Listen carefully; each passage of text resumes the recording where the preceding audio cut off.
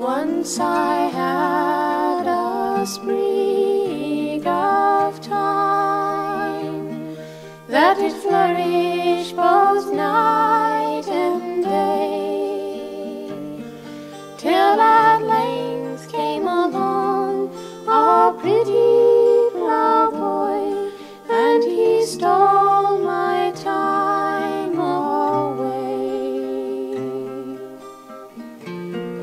And now my thyme is all gone, and I cannot plant any more, for the very same place where my thyme did grow is all covered o'er with woe. The gardener standing by, choosing a flower for me,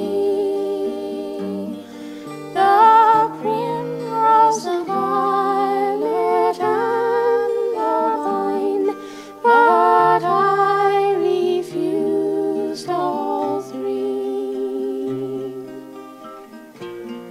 The primrose I did not like, because it flowered so soon.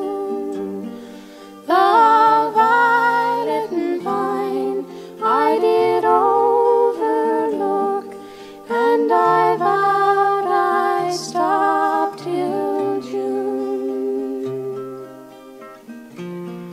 In